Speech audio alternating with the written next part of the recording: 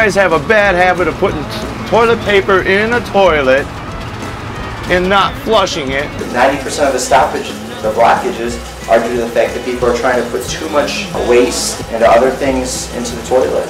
And it's like you women have to wait till you got so much in and then you flush it. I don't understand that. You're there, fill the paper in, flush the toilet. It's that simple. But we go to some houses, you know, you got paper galore. Paper won't flush because there's so much of it. It's like, you know, you women, I don't know.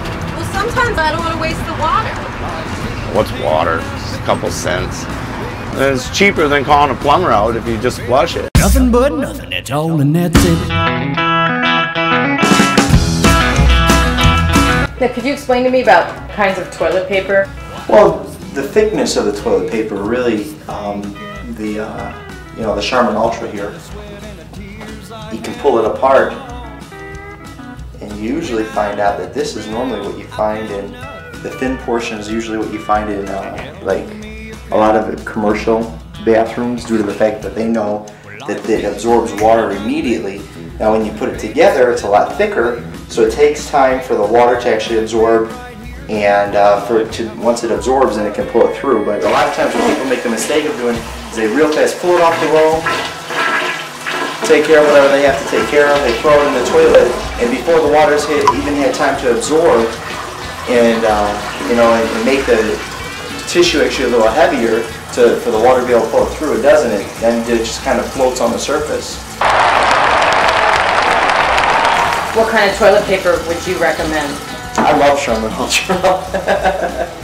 Yeah, I use it at my house, but yeah, sometimes a courtesy flush is necessary.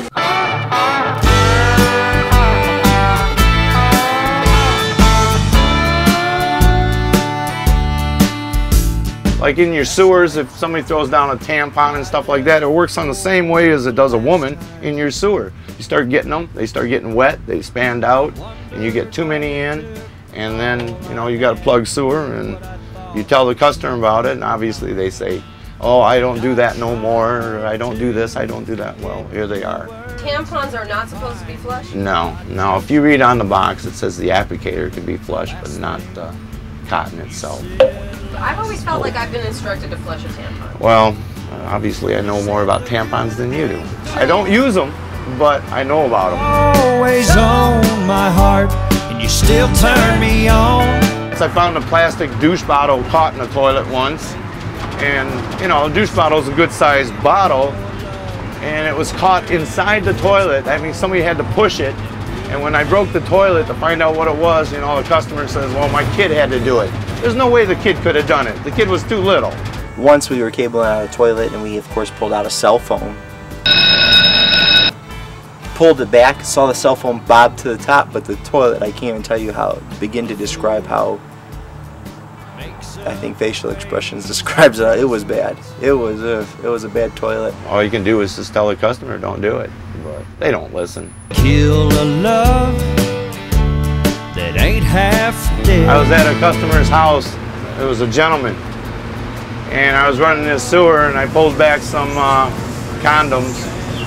And the guy looks at it and he says, where'd you get those? Well, I got them out of your sewer. So then he calls his wife down. To make a long story short, he never wore condoms, but he had condoms in his sewer. Always on my heart, and you still turn me on. So baby, I won't waste any more love, wondering if it's all wrong. The good ain't gone, and all the good